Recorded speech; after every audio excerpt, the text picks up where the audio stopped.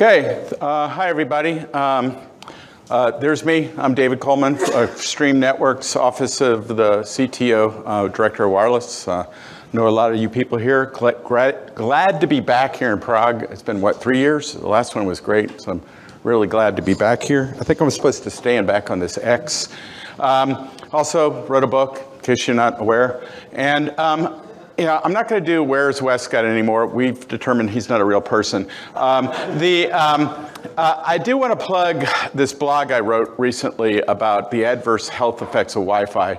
That comes up all the time. We all know that Wi-Fi is not going to kill you, or may and won't, cause baldness.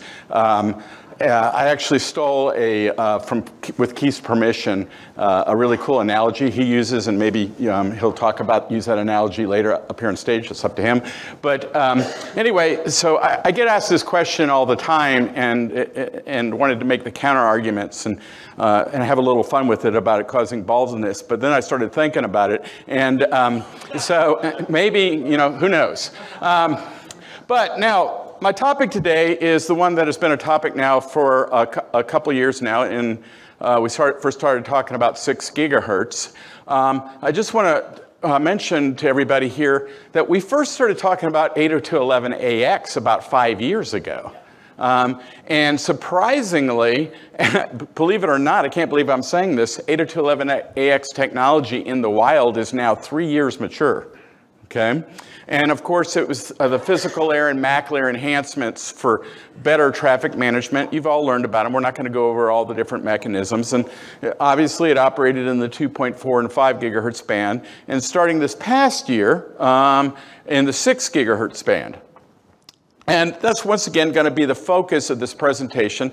I'm going to cover some of the same things I did for some of you people in Phoenix, but then I'm actually going to add some new things that we've learned in 6 months.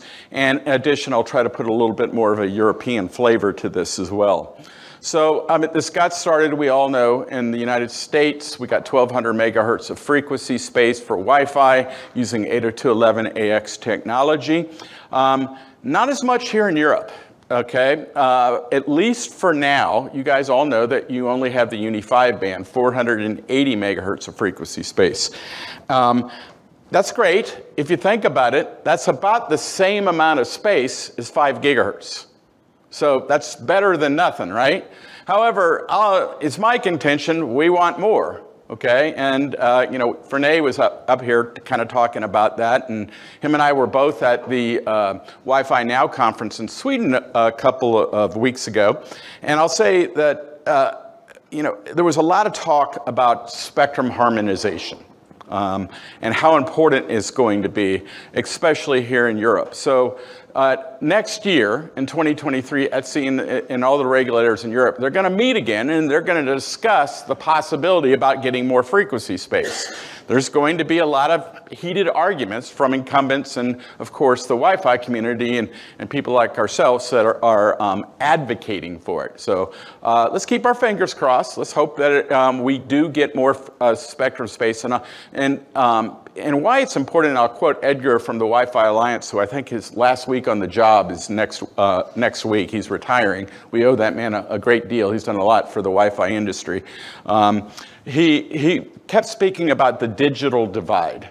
And if we have a lot of regions and countries where we only have 480 megahertz, but then other parts of the world, 1,200 megahertz, it's kind of causing a digital divide. And I totally agree with them. So we should all try to lobby and push, within the legal boundaries to try to get as much frequency space as we can. It's been proven time and time again that opening up unlicensed frequency space for use, the economic impact is nothing short of phenomenal. It will generate billions. It's going to generate billions of dollars into the global worldwide economy. Now, you've probably all seen the rules, power rules as well, but this is constantly changing too because it's different in every region as well. And that's the other thing. And it also will actually, in my mind, actually have some impact in terms of design and performance. So these are the rules for the United States in terms for LPI devices. There are as many as 8 different classes of devices. We're not going to go over all of them. The 2 that we'll focus on are LPI, low power indoor, and standard power. The low power indoor are specifically for that. They're meant to be used only indoors, so you do not use them outdoors and do not interfere with existing incumbents. Now, for APs, there's, in addition to very specific power rules, you cannot use a weatherized enclosure. You cannot also have detachable antennas. That has implications for certain verticals that we'll talk about later on. And also, there's lower power for clients as well. There's these new power spectral density rules that I'll circle back to. And you'll also notice there's about a 6 dB difference between clients and APs in the United States. That actually has some impact. Now, the rules are different in Europe. You don't have the maximum power that you can use in Europe. The EIRP is lower, but the power spectral density rules are a little bit different, and they're also equal. So there's not that, which means there's actually not a 6, you can also notice there's not that 6 dB difference between clients and APs, and that actually could have some potential impact as opposed to what we're seeing a little bit in the United States between downlink and uplink. Okay, you don't necessarily have quite the issue you do here here in Europe that we do in the United States. And once again, you only have Uni-5, but let's hope that there's harmonization. It doesn't necessarily have to be harmonization on the power rules, but we definitely want to try to get as much spectrum space opened as possible. Okay, now. Outdoor, so right now, it's very important to understand 6 gigahertz right now, it's only an indoor play. There is no outdoor Wi-Fi right now for 6 gigahertz. Now that will start changing, we think, next year, finally, but only in the United States. Right now, and it's going to be using standard, what are called standard power devices. Now, this isn't even really in the roadmap yet in most of the regulators in Europe yet. But once again, we're hoping that they're going to look at standard power in Europe, in other regions as well, because you're going to need it for outdoors. And by the way, Extreme Networks, and by the way, all our competitors, okay, are all in total agreement that we believe that there's a huge play for a lot of different verticals for standard power indoors as well. And so there's a lot of lobbying going on to that effect as well. Now, once this happens, okay, and it'll happen, we think Q2 in next year for the United States, but that could change, all right? But once it happens, you're not going to be able to use as much frequency space. Once again, we don't know what's going to happen in Europe yet. You can use weatherized enclosures, and you can also use detachable antennas, but it also requires automated frequency coordination, which I'm sure by now most of you are familiar with, which basically an AP has to check in with what is known as an automated frequency coordinated provider, AFC provider, and report its GPS coordinates, its height, its elevation, a level of uncertainty. The whole point is so that the APs will check in and request a channel, and it's checked against a known database of incumbents that are already transmitting outdoors, mostly fixed satellite services, and to make sure that you do not interfere with the incumbents. And then the AP also has to check in once a day. Now, this is nothing new. This technology has been used in CBRS and cellular for a long time, but now it's going to be used in Wi-Fi. It hasn't totally been all fleshed out. But you know what's different about this? This is proactive, right? Now, if you think about DFS in 5 gigahertz, that's reactive, right? So a radar event happens, and then you have to jump and change channels. And I think the last time I was here in Prague, we did a whole hour on DFS, right? Which is still cool technology as well, but completely different kind of approach. Proactive to make sure you're not interfering instead of reactive. Now, this still hasn't been totally fleshed out in the United States either, but once this does happen, our APs will be able to check in and find out whether or not they can use particular channels. And if a channel is not available, the AFC provider can also recommend a channel and power settings as well. So this is actually a simulation we ran with one of the open source AFC solutions to Gillette Stadium in Boston. They're a customer of Extreme Networks, and using very kind of liberal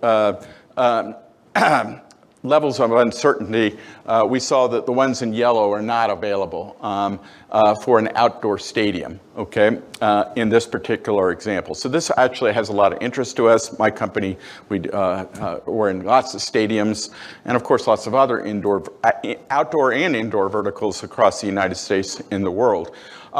There's going to be different, who the AFC providers are is actually a huge topic of conversation. So we have one competitor that is thrown in completely with federated wireless.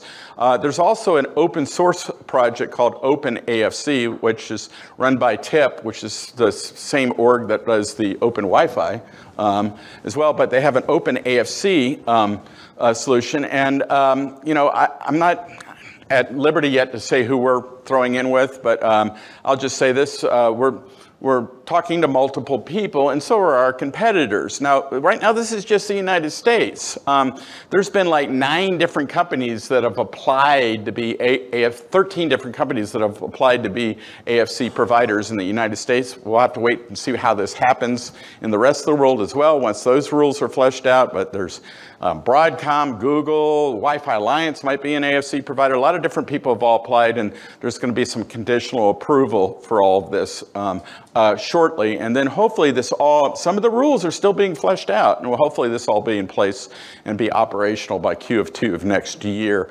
And then hopefully if we have success in the United States, we can bring it over here as well. But once again, we're at the whim of the regulators. Now, when I was in Phoenix with some of you back in February, I think the question was, how many 6 gigahertz clients? And I think at the time, there was about 60 laptops and about 6 smartphones. Since February, there are now over 650 laptops that have 6 gigahertz capabilities, mainly using the Intel chipsets, and now 60 plus smartphones. So the client populations are growing exponentially and will continue to. Pretty much the next thing, everybody's going to say, well, what happened to Apple? I don't know, call Tim Cook. But at the end of the day, let's hope Apple comes. I mean, trust me, Apple is heavily involved in all the task groups and regulatory lobbying and stuff. They'll have something, they just don't consult David Coleman. So so let's hope next year. But pretty much moving forward, most devices are going to have 6 gigahertz radios. Now, IoT, do you think there's going to be a 6 gigahertz IoT device anytime soon? No. I did find out earlier in this week, you have the data collection devices that are used in manufacturing. There's a very major manufacturer that you're all familiar with that has some coming out as well. I believe they're in the room, but I'm not going to mention their name. But so what I'm saying is clients, they're growing, and they're growing fast, but obviously there's still 15 billion clients that only operate in 2.4 and 5 gigahertz. Now let's get into some of the technical aspects of this. This is one of the things that a lot of people have a hard time wrapping their head around. And I know this has been talked about before, but let's review it. And that is the whole way that clients discover APs. Before, it's always been in-band, and we've always used a probing mechanism. And clients send probe requests, and then they get probe response, and it's a hunt and seek method to go find APs to potentially roam to, and then you can build this roaming table right here, and then based on whatever RF metrics, SNR, RSSI, clients will then make the roaming decision. So it's all about discovery of potential roaming partners, and it's done via probing. This all goes out, for the most part, out the window in 6 gigahertz. And the reason is there's too many channels. There are 59 potential 20 megahertz channels. Management frames have to go on a primary channel. They do not go on bonded channels. So that's a 20 megahertz channels. Now, think what would happen to your Android if it was probing 59 channels. What's going to happen to the battery? Okay, yeah, it's going to be drained. Additionally, okay, not only that, you think they're going to be able to probe and see all APs and doing off-channel scanning, and they're going to miss APs. And so roaming is going to be negatively impacted. So the goal was to try to eliminate in-band discovery as almost entirely and probing almost entirely, and go to the out-of-band discovery method, bringing back a information element called the reduced neighbor report, which will be in beacons and probe response frames. So now clients will still be probing on the 5 gigahertz band and the 2.4. We'll just use 5 as the example right here. So here's a client probing on channel 36, 40, and 44, finds out about all the 5 gigahertz radios and the security in their QoS mechanism, but the APs go, thought you should know, there is also a 6 gigahertz radio housed in this access point. Thought you should know that. And if it's a Wi-Fi 6E or 6 gigahertz capable client, it'll be able to read that information and build a known AP table of 6 gigahertz and hopefully potentially connect to those instead, because there's a lot more channels and frequency space. Not to mention a clean RF environment. We saw some other presenters show you how clean it is right now. You don't have the backward compatibility that you have to deal with. So.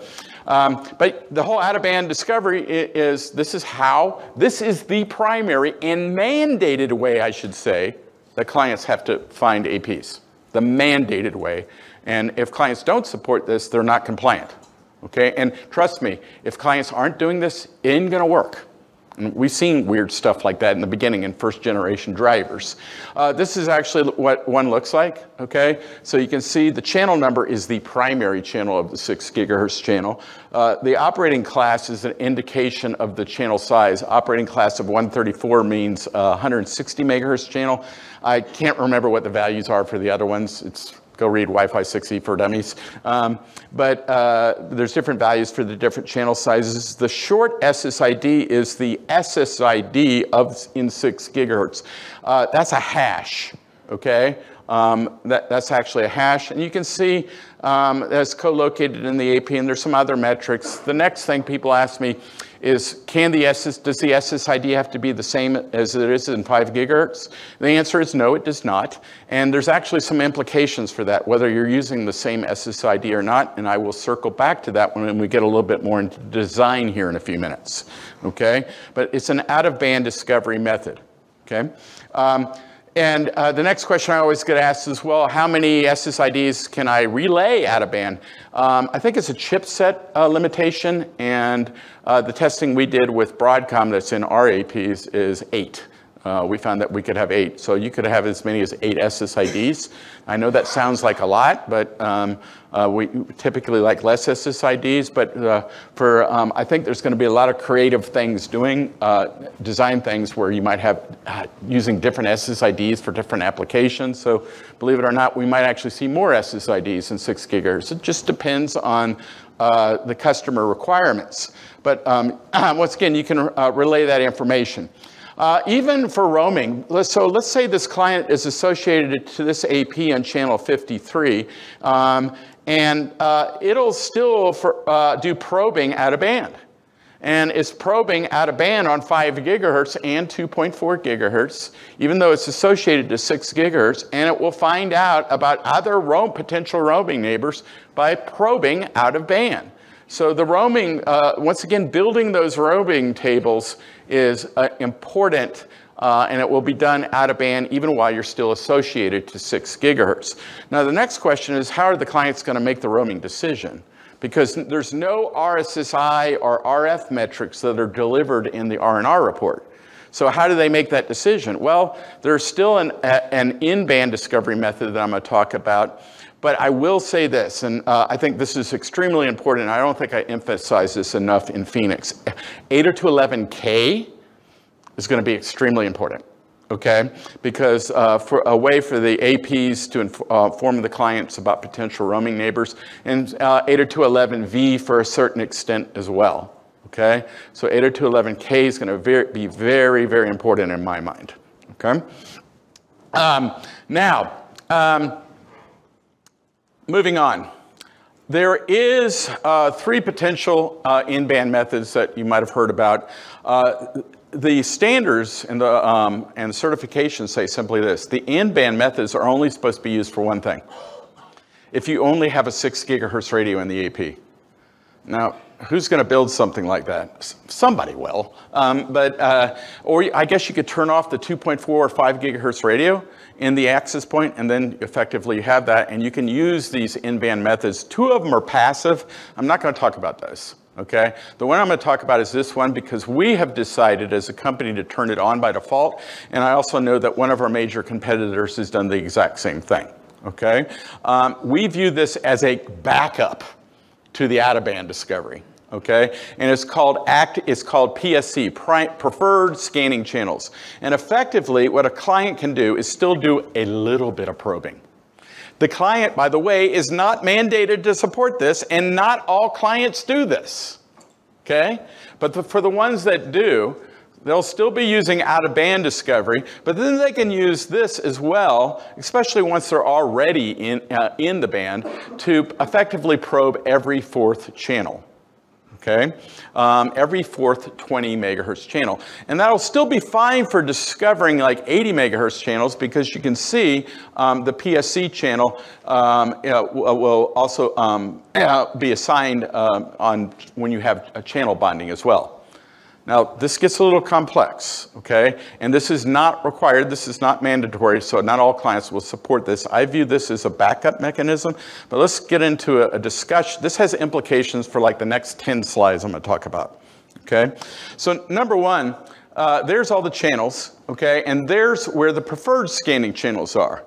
Okay, now another thing and the preferred scanning channels, as you can see, also align with half of the 40 megahertz channels, all of the 80 megahertz channels, and all of the 160.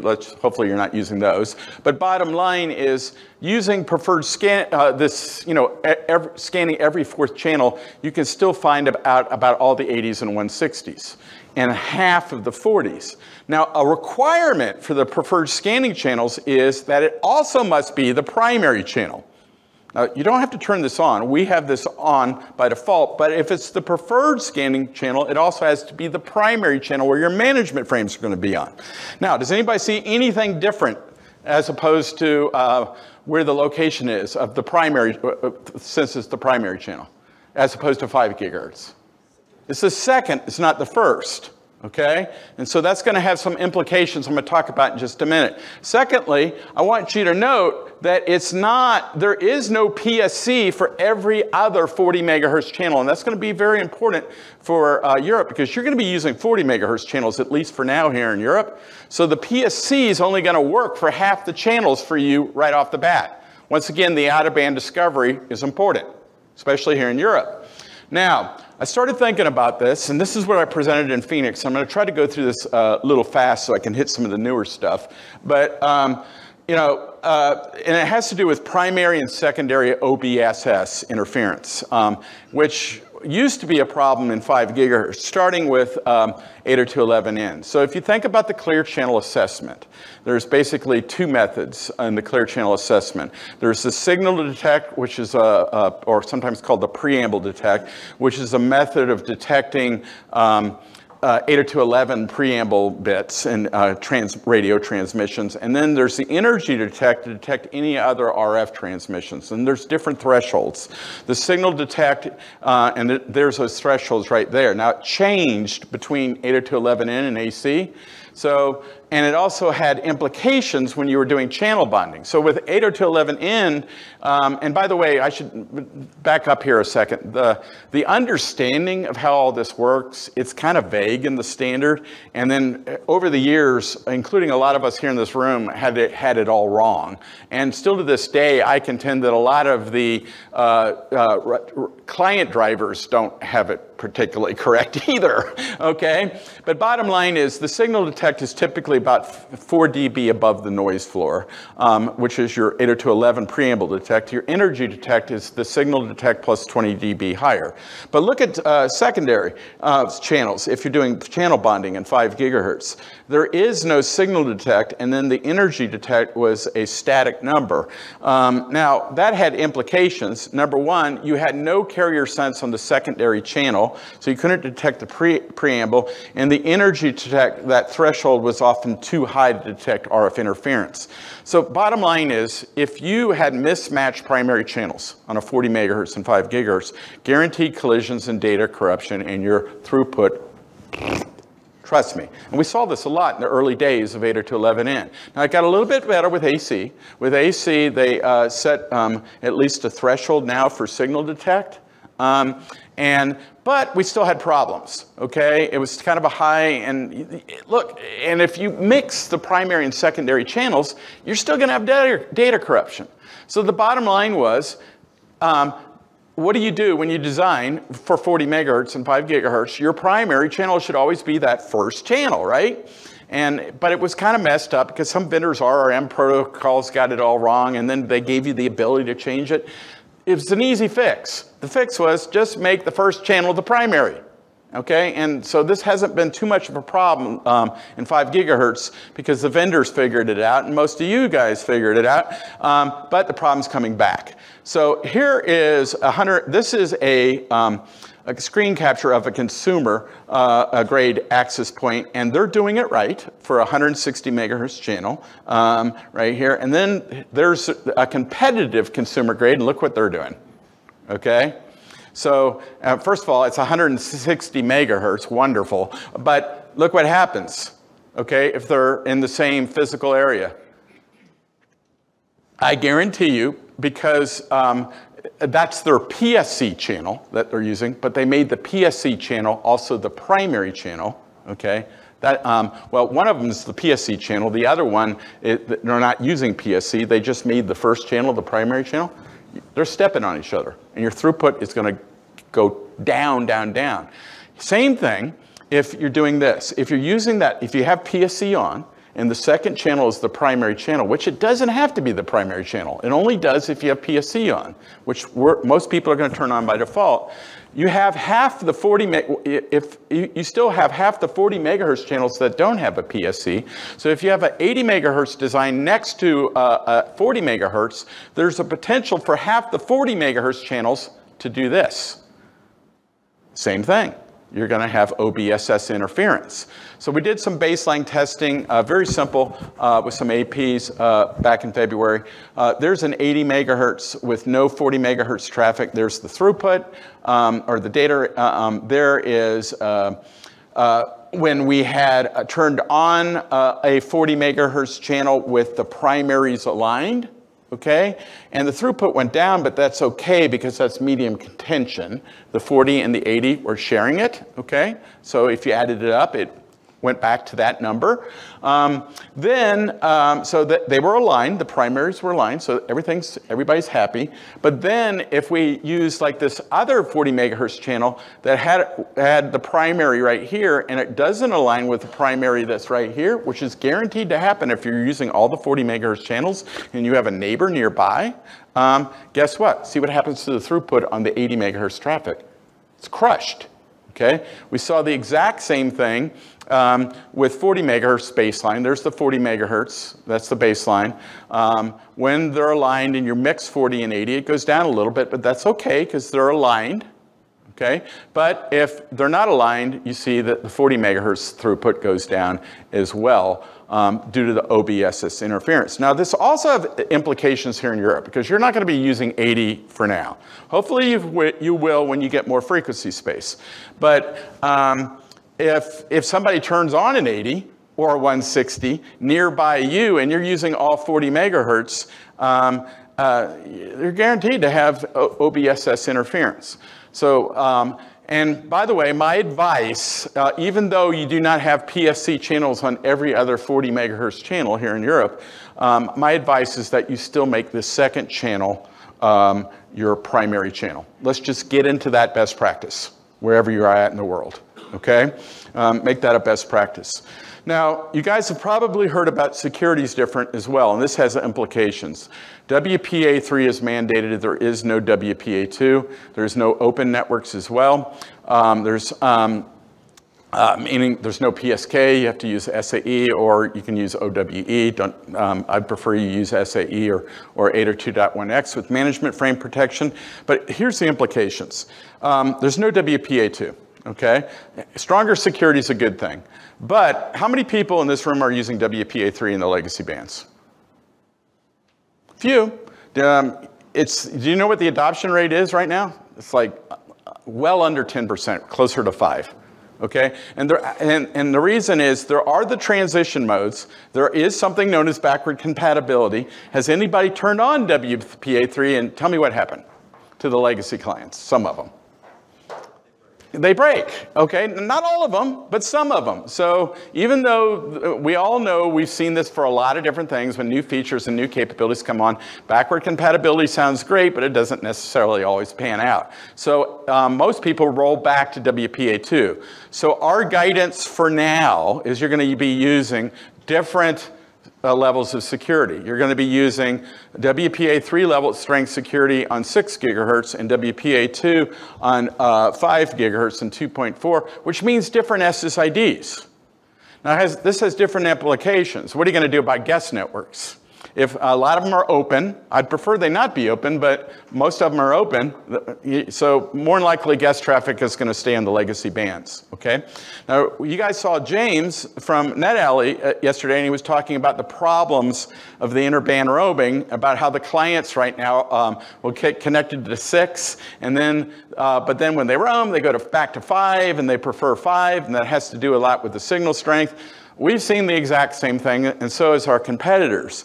But if you do this, there is no interband roaming, right? So eventually, we're going to want interband roaming, and eventually, we're going to want to be able to have the stronger security. But right now, that kind of solves that problem, okay, with the interband roaming, because you're not going to have it. Now, you could do a mix, right? You could have a WPA3 SSID on both bands, and then still also have a WPA2 SSID. There's going to be a lot of weird SSID and a lot more segmentation of devices by frequency using different security, and also possibly for problems with interband roaming as well. I will say this, let's just say we had a magic wand and WPA3 worked in, for all clients in 5 and 2.4, and you could do the interband roaming. You're still gonna have that problem with maybe some of the stickiness to 5 gigahertz, which is why you will see vendors on both the client side and the AP side start building in some band steering capabilities. So, I mean, we haven't done it yet, but we're thinking about it. So is our competitors. And if you remember historically when band steering happened from 2.4 to 5, every vendor did it on the APs, right, first, and we all said, turn it on. But then what started happening? What did the clients start doing?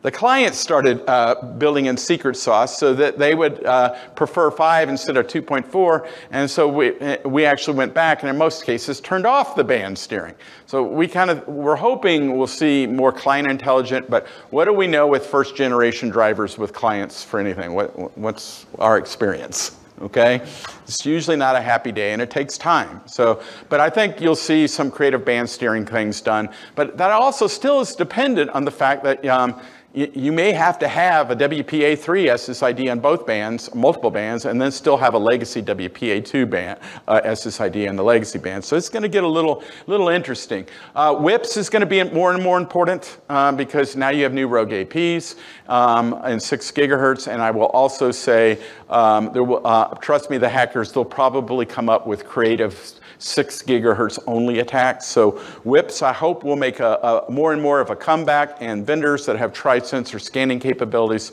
will take the lead. Also, you could use legacy sensors to detect the R&R information element, so still be able to detect it out of band, but it's never as good as in-band scanning. Now let's get a little bit into design. So we'll start with wired. So Guys, I'm not going to get into this. Everybody's been hearing, yeah, you need 10 gigabit uplinks. We started hearing that, 10 years ago. We know that's not true. I use this as an opportunity to remind everybody that bottlenecks are rarely at the access layer. They're almost always at the WAN uplink.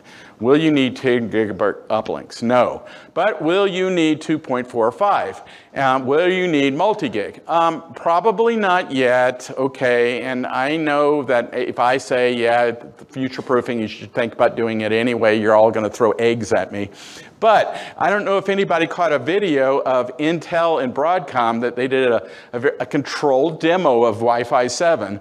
But they did a controlled demo about a month ago, and there's a video on YouTube that shows 5 gigabits per second Wi-Fi with Wi-Fi 7.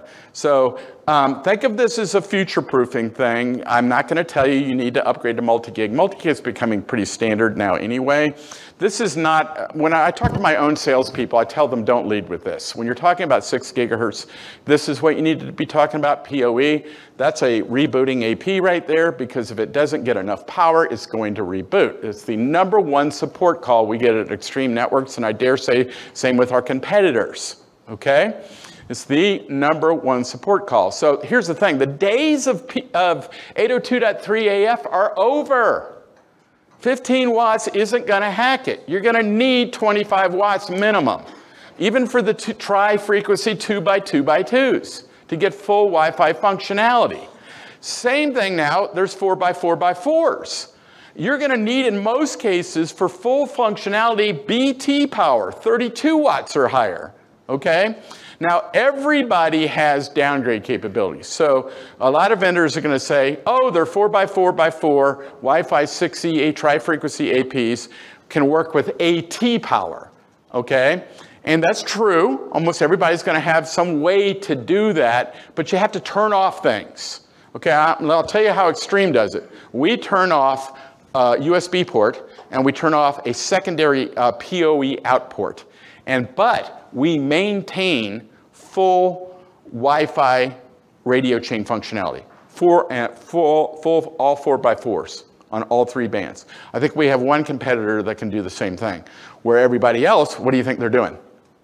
They're turning off MIMO radio chains, and they're downgrading to a 2x2. So I know this is a little bit of a shameless plug, but I'm just saying, be careful. You're either going to need the BT power, but also check out what your downgrade capabilities are as well. And at the end of the day, remember that the days of PoE, standard PoE, are over. You're going to need more power. So you're going to have to, a couple people have said, I think Francois said this, that you're not just a Wi-Fi guy, you got to be a networking guy and gal, right? So you got to understand that, and wired integration is important. Okay, let's get into channel reuse. In the United States, we absolutely think 80 megahertz is going to be used quite a bit because we got all that frequency space. So I can't even, like I said in Phoenix, I can't even believe I'm saying this, that 80 megahertz design is going to become common. Not everywhere, but it'll be common in the United States. And a lot of it has to do with the power spectral density rules. It's actually advantageous to use wider channels. You can see that your actual EIRP actually goes up when you do channel bonding. And the noise floor still rises, okay? But the problem with that in 5 gigahertz when you did channel bonding, when the noise floor rises when you bond a channel, is your SNR dropped. By raising the power right here, effectively what we can accomplish here is the noise floor still rises, but what we can accomplish now is we can keep that SNR consistent, and by keeping the SNR consistent, we can offset that rise in the noise floor. So it'll actually be advantageous to use wider channels. Now, you are not going to use 80 megahertz here in Europe. You just don't have enough frequency space. So for now, indoors, 40 megahertz, but lobby your regulatory bodies and let's get the rest of the frequency space. Let's get that spectrum harmonization, and then 80 megahertz can be your friend as well. So keep that in mind. The range is always a big discussion. And there's only a 2 dB difference in the free space path loss in between 5 and 6. And I hear different people with different opinions on this, but you hear about 1-to-1 replacements, okay? 1-to-1 replacements. So Have one-to-one replacements historically ever been a good idea? Okay, no, they haven't. So you will hear some marketing from vendors that say, yeah, one-to-one replacement, sure, no problem. You know, it's just rip it out, rip it in, put it up, done. Every deployment's different. One-to-one replacements might work in you know, carpeted office space, or maybe even if you have an AP in every room, like in some K through 12, like Keith likes so much. But at the end of the day, it's probably not a good idea. So here's AP 4000, 5 gigahertz coverage. There's 6 gigahertz, 5, 6. 5, 6, and I can simulate this on multiple tools. You know, our advice is it's carpeted office space in AP every other room. Probably you might be able to pull it off, but look, the answer is simple, guys. I don't need to preach to this community. Design, validate. It's that simple. You know, that doesn't change, and it's going to be different with 6 gigahertz. Other coverage considerations too, and range considerations too.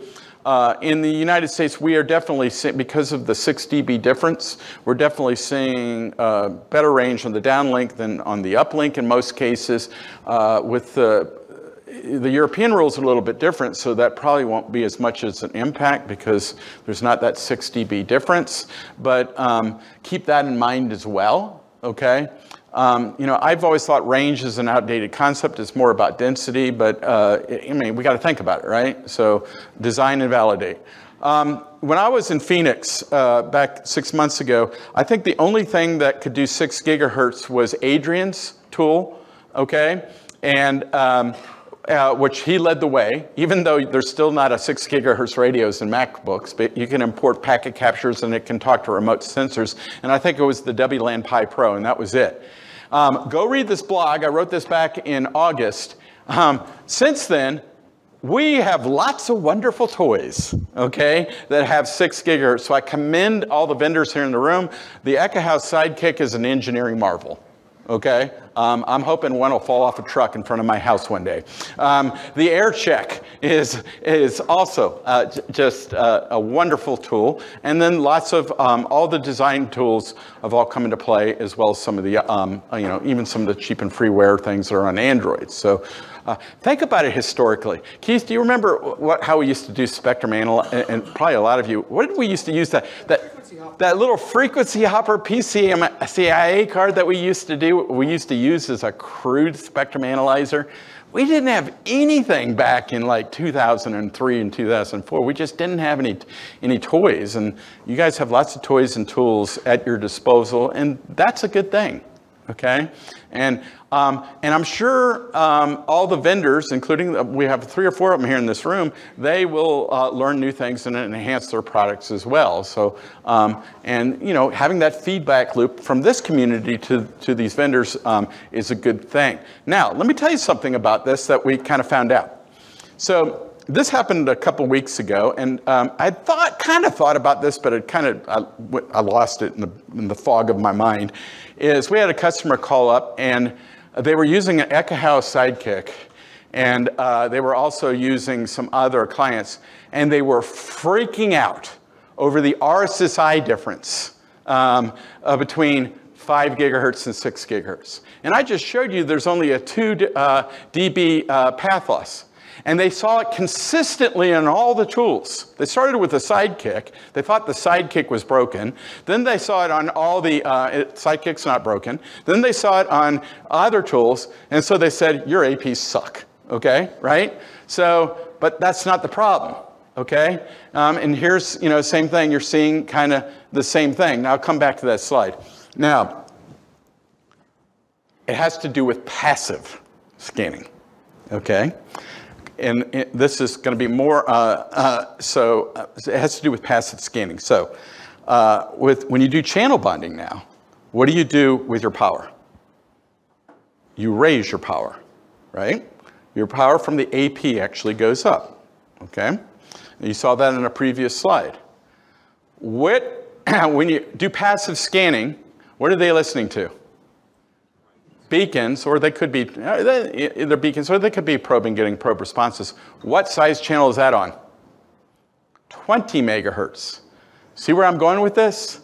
the RSSI transmission from the APs and the EIRP is going to be a lot lower than what the active transmissions on the full bonded channels. So that's why they were seeing this. Now, so we immediately kind of figured this out. And when I was in Sweden last week, I saw the VP of product for Ekahau, and we had this discussion. And in Ekahau, I believe, gentlemen, correct me if I'm wrong, but what they're going to do is they're going to do an offset, right, for the passive capabilities.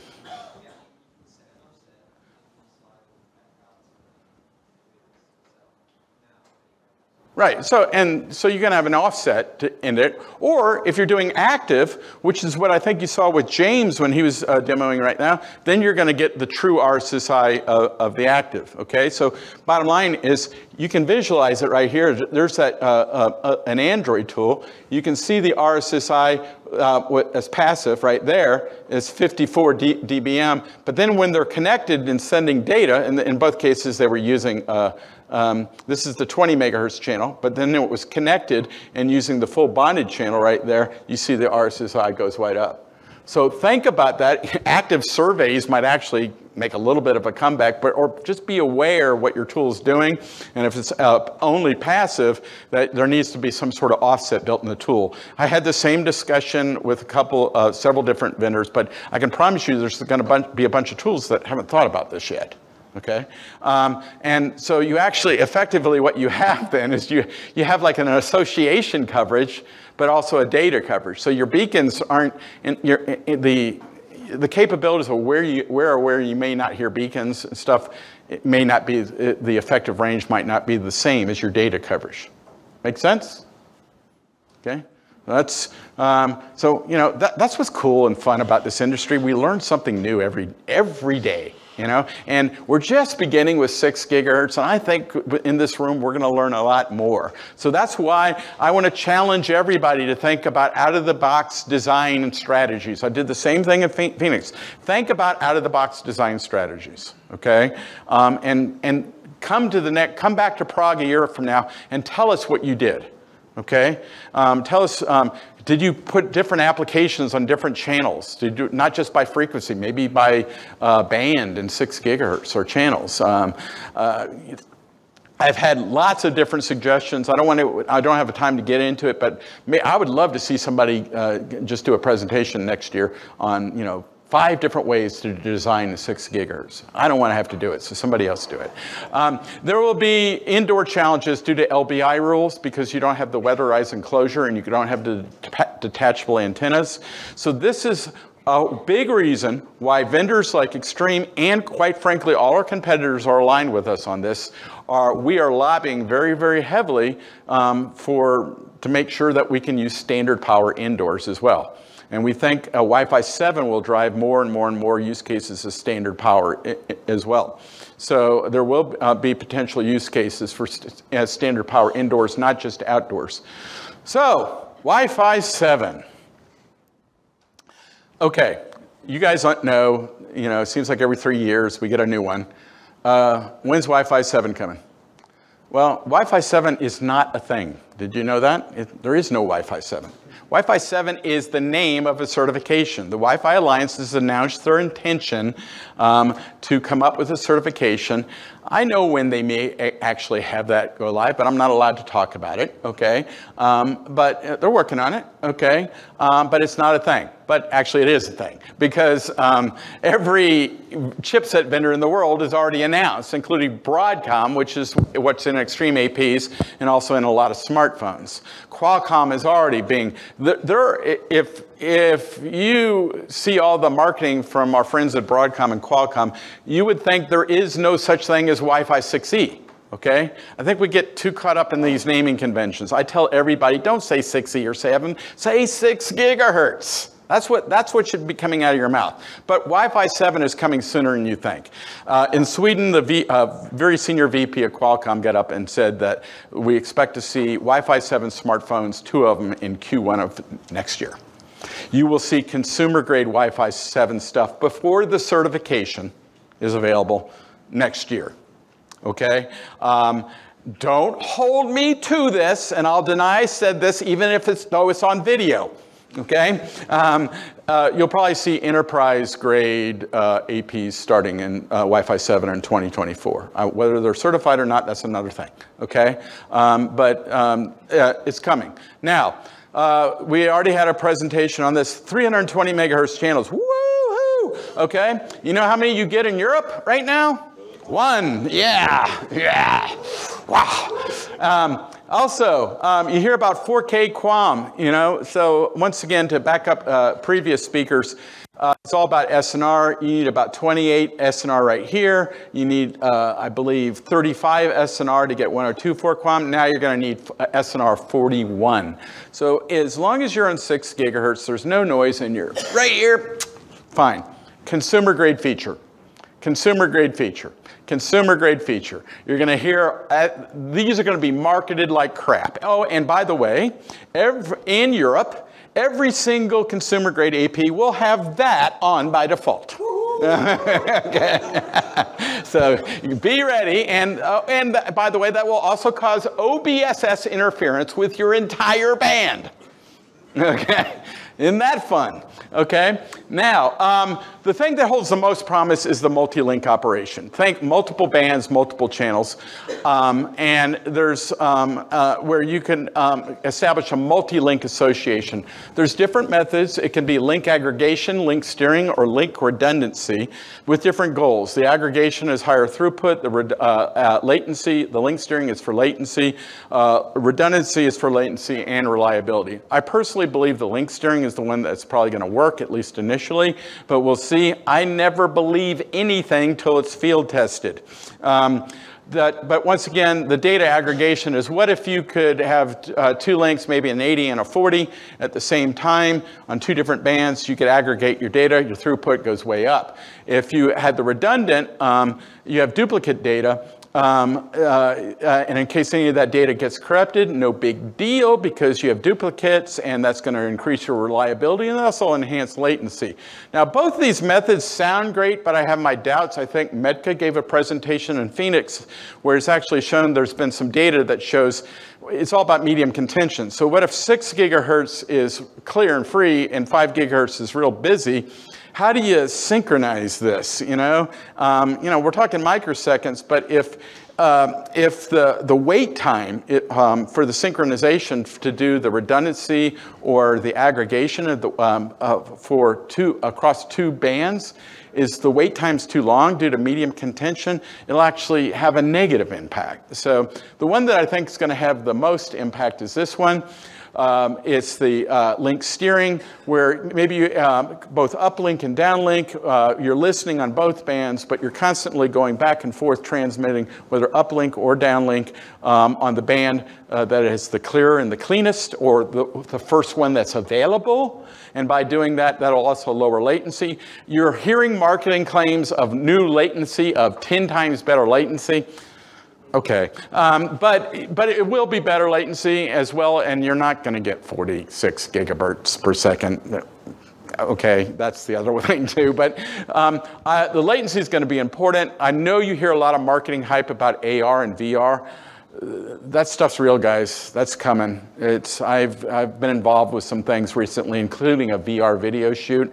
Especially AR, I think you're going to see a lot of innovation in the coming 10 years. And a lot of this is going to go over wireless.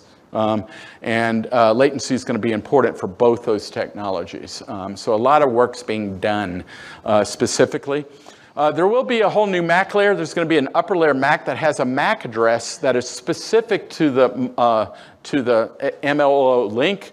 And then the lower MAC will still be the MAC addresses of your radios. That'll work just the same. The upper MAC is used to report up to the higher layers. There's this new multi-link element that is used in the beacon and Probus to do a discovery and setup. So basically the client says, hey, I can do multiple links and multiple bands. The AP says, I can do it as well. Let's use these channels, these radios. And then it builds a MAC address that is only used in the upper MAC. Now let me tell you why that's cool.